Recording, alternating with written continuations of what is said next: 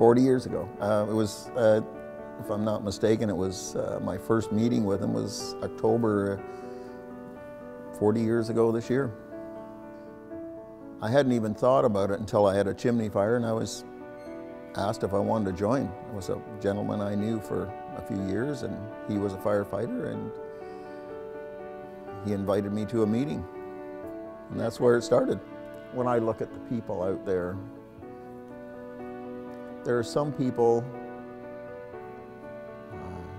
I can tell by just talking to them, I think they're going to have the same, I don't know what you want to call it, get as much out of it as I have.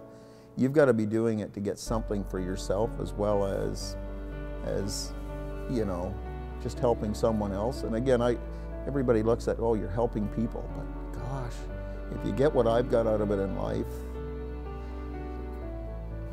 What do you get out of it in life? Don't go there.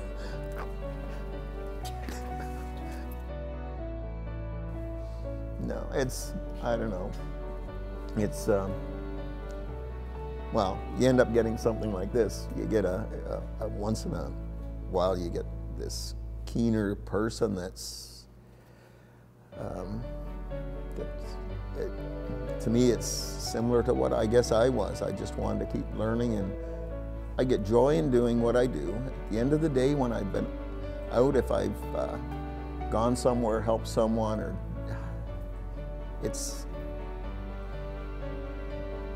everybody has to have a purpose in life, something to, you know, that fulfills them or whatever. It's, and to me, that's what it's done. That's what it's done. It means quite a bit. He's a very he's a mentor to me. He's a great friend. Just a major role in my development here and also in who I become. I joined when I was 18, becoming a young man now, and just a great mentor and great figure person to have here. Yeah. Mm-hmm. What do you say to that? Well, it's nice to have someone that's got the interest you've got, though, Greg.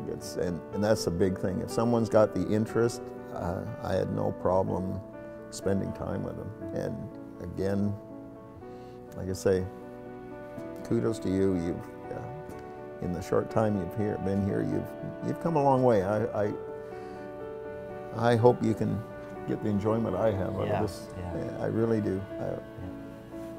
Oh, yeah, I love it. You love it. Yeah, I love it being here. Yeah.